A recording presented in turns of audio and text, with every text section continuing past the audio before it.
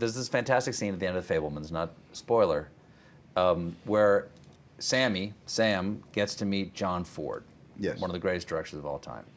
And he gives Sam essentially 3 bits of advice. It's all 1 bit of advice, but it's got 3 parts to it. Okay. And the last bit of advice is get the out of my office. Yeah. Okay. What inspired you to cast David Lynch in that part? Because it's a perfect casting. I had an actor in mind, I won't mention who it is, he's a friend of mine, to play John Ford. And then Tony Kutcher's husband, Mark Harris, said, what about David Lynch? And Tony called me so excited and said, you know what Mark just suggested? Who Mark just suggested? David Lynch! And the light bulbs went off. The second I heard that name, I went, oh my God. Mark is so right. And so I called David.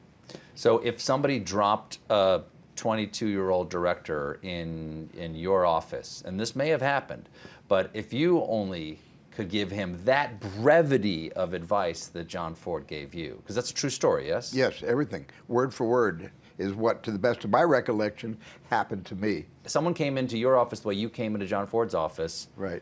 And you said, say I want to be a director, and you go, yeah, I really want to do.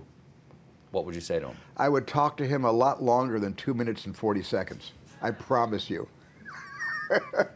When you left that office, I love the moment, and I'm not going to say what the best part of that last shot is, but I think you know what I'm talking about. I know what you're talking about. And that moment, did you feel the way? Was it as significant to you in that moment as it is to the character Sam? Yes, absolutely. Why? Because I learned something. Because it, you know, for a long time, I thought that was a horrible moment that happened to me. My hero, even then, when I'm just almost 18 years old, my hero gives me a bollocking in his office and tells me to get the out. And so I was so traumatized by just being in front of arguably the greatest American director in history, and then having to live with that for years, the humiliation of what he did to me, without giving him the credit for what he was actually trying to tell me, which is, look at art, go to museums, look at composition, look at color, look at the horizon.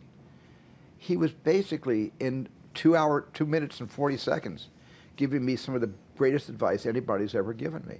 But he did it in such a gruff way that I only saw the crustiness, and I didn't appreciate the value until years later.